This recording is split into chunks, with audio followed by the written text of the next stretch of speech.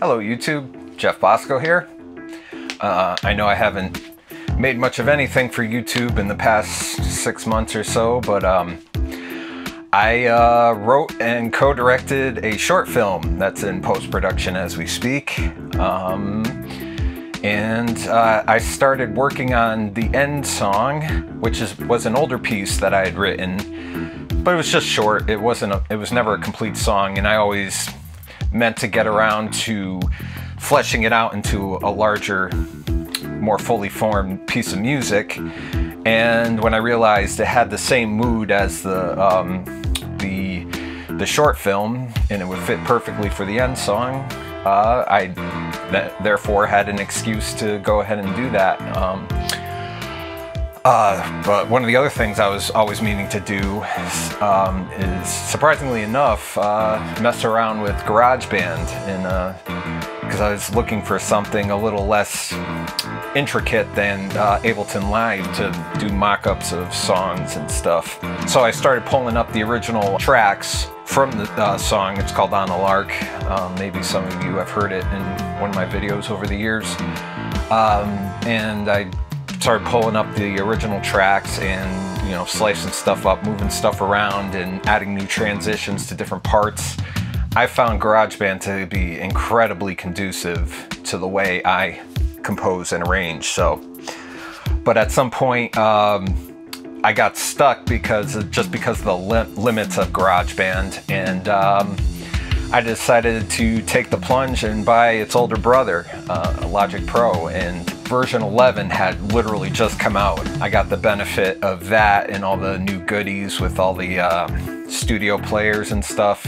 It's really cool, but it didn't take me long to realize that the stock guitar patches that they have were kind of lackluster. So I started tooling around on YouTube, and lo and behold, I uncovered some really good information using track stacks, user patches, in combination with the stock Logic Pro amp designer and one specific free plugin. Just supercharged my guitar and bass sounds. But before I head over to the computer, I do want to address something Rick Beato. He had one of his very popular boomer posts, you know, old man yelling at the clouds kind of post about why music is so lackluster these days. And one of the points he makes is how easy it is now just for these big producers just to continually non-stop just push out crap. And more specifically, he mentioned how easy it is to get guitar and bass sounds with plugins nowadays. And I am sympathetic to that argument, but I don't think that's the reason. For me, it just comes down to that's what people are picking. I left a pretty long comment on that video that has gotten 0 engagement, but for me, it's just that people don't want real creativity anymore, because creativity is dangerous to a people group who are very satisfied and comfortable. But I'm not gonna belabor that point. We could argue about it in the comments if you want to. You could go over to that video and see if you can find my comment and read it. But anyway, let's go over to the computer. All right, so I have all these how to make track stacks. So I have a edge of breakup Strat tone that I just named Strat. This one, let's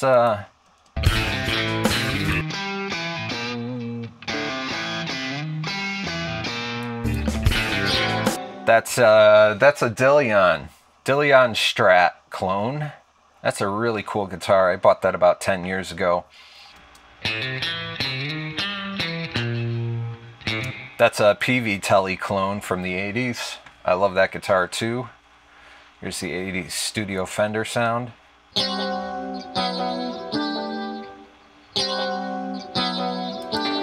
and I did two of those. That's this one's the Dillion Strat. That's the PV Telly. Here's the Sterling bass, 5-string. Here's the Geddy Lee jazz sound.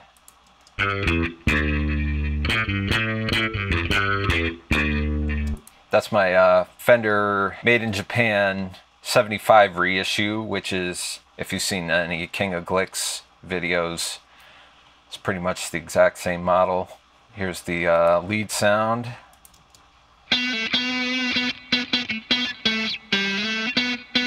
Again, that's with the Dillion Strat clone, and the drums are just the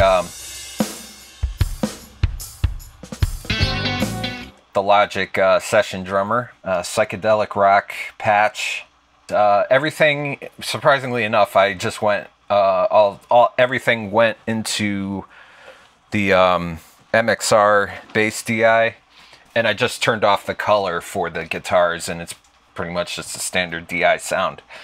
And that DI is going into my Midas Venice U32. Yeah, so let's just start with the Strat sound.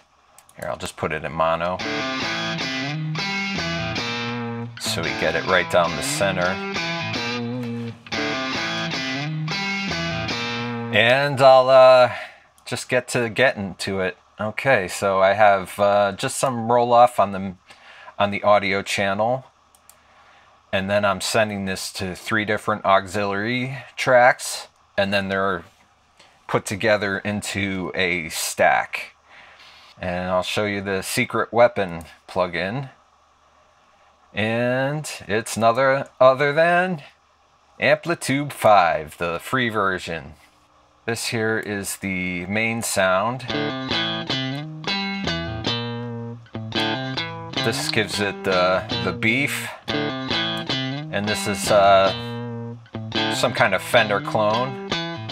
I'm not really an amp guy, so I'm not really sure exactly which Fender this is modeled after. It's just American Tube Clean.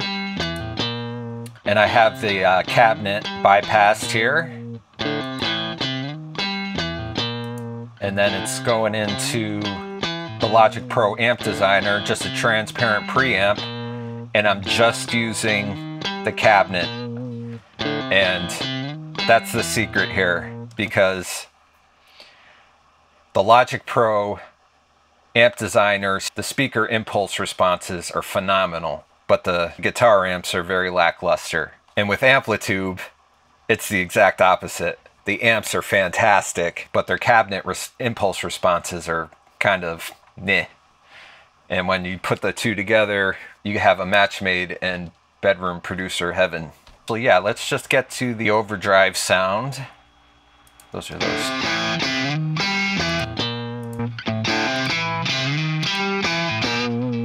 Okay, so I have a pedal board, just this 2-burner. These pedals are pretty good. I haven't looked through all of them, but I like this 2-burner. And that's going into Amplitube and some kind of a Marshall amp. It's just Brit 8000, it's called. Not sure exactly which Marshall that's cloning. And again, I have the speaker bypassed into the amp designer with a little different cab setup than the clean channel. And yeah, so on this one I have a dynamic right in the middle to get that squeal, that Fender squeal. I'm going to switch off the amp designer. I'm going to turn off that cabinet and show you the difference between this cabinet. I'm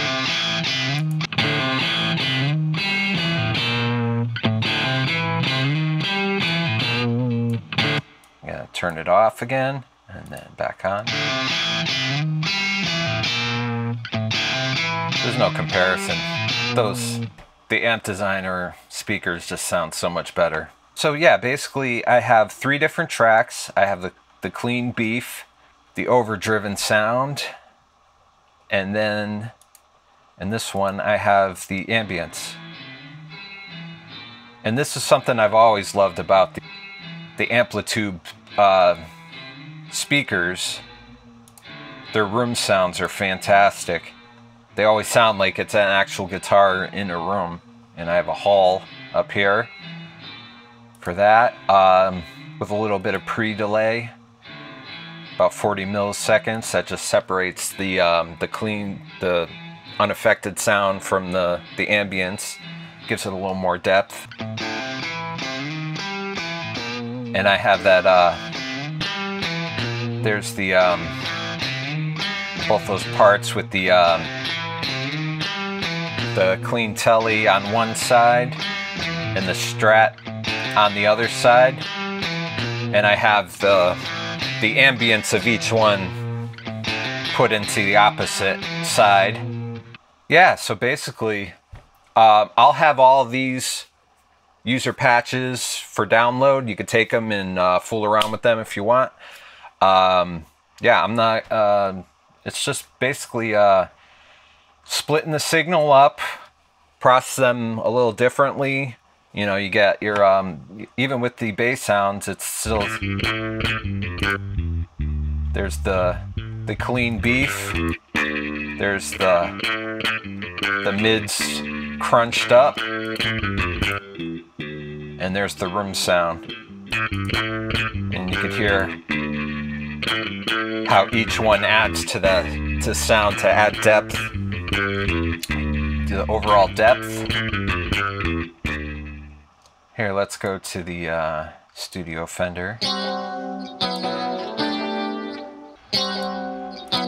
It's a pretty neat sound.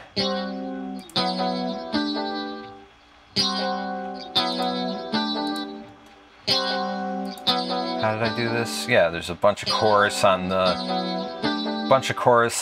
clean sound.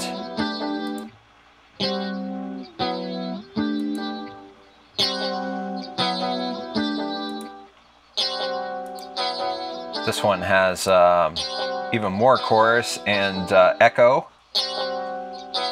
The blue echo pedal, that I like that way that came out. And this is just yeah, just into amp, no cab.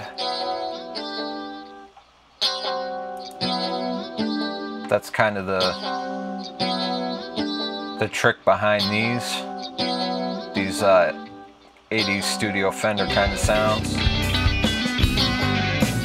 But yeah, that's about it. Didn't want to make this video too long. If you have any insights to add, I would love to hear them. Put them in the comments. Like and subscribe too if you like this video. All right. Let me know if you want to see more of these kind of videos. All right.